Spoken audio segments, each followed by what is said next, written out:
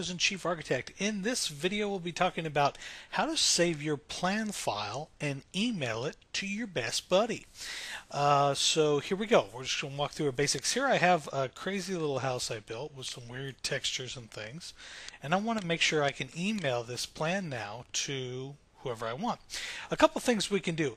If you're using Chief Architect and you happen to want to send the plan to someone using Home Designer Pro or a smaller version of Chief, you can double click the arrow key, which will pop up our general plan defaults, and you can check this box here. It says allow editing and select Home Designer products.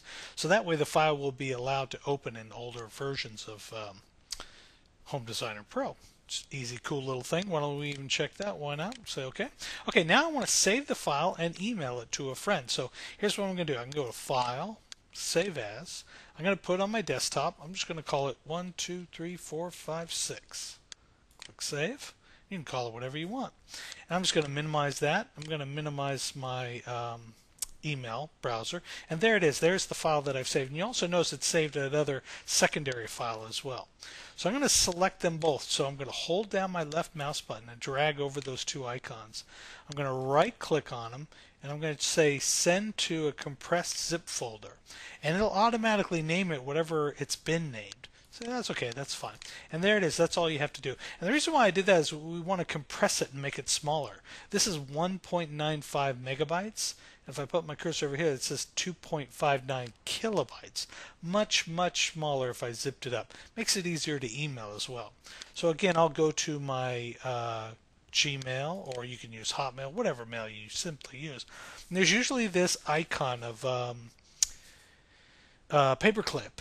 Some programs are even advanced enough to take a drag and drop, even like Outlook. But that's what I'm going to do first. Watch, I can drag this right onto the screen, and in Google it says, oh, drop files right here to attach.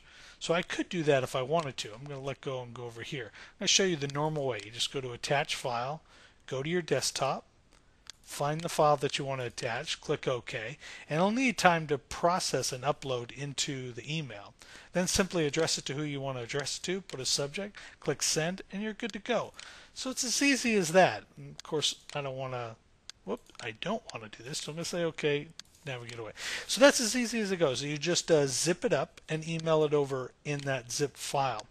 Now, if you'd like to send this file and make sure they get every texture and color and all things, you could also go to Export Entire Plan File. And this works on version X2 and earlier. So like X2, X1, version 10, version 9. Here on Chief Architect Premier X3, there is no export entire plan, because now it does include the entire plan for X3 users.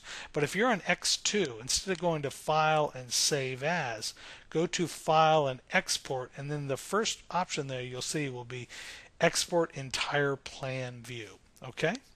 Thanks so much for watching. Hope you learned something new, and I'll talk to you later.